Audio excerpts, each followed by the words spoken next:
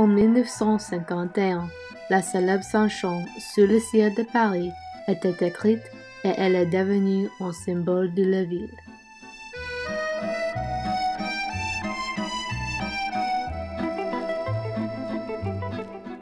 Sous le ciel de Paris tells a love story between the city and the people that admire her.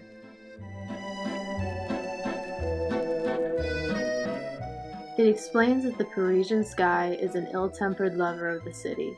When he becomes jealous of her millions of lovers, he unleashes a storm.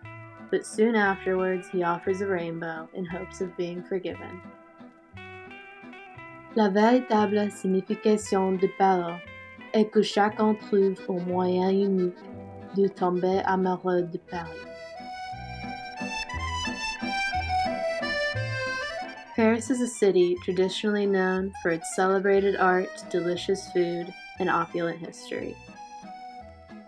But in Paris, I found lively, talented, funny, and kind people. I found beautiful cultures with strong roots that continue to grow today. I found new and fun experiences.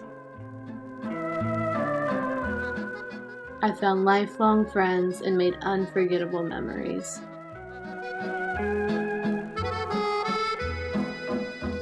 Also, I can tell you 60 years after Sous le ciel de Paris was written, the love story still continues.